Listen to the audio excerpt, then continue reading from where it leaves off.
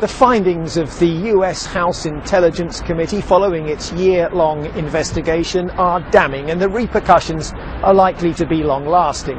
Firstly, it is inevitable that the two companies concerned will feel the impact keenly in the US market, with the committee report urging American companies to consider the security risk of doing business with them and telling the US government that its systems, particularly sensitive ones, should not include any of their components. The idea that Chinese-made technology can be used to spy on Americans is an old one, but this is a serious and clear allegation made from an official source against two named companies, suggesting that they simply cannot be trusted to be free of the influence of Beijing.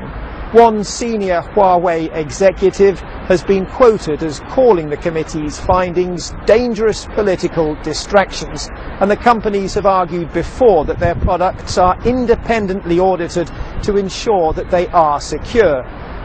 Their supporters have often pointed out that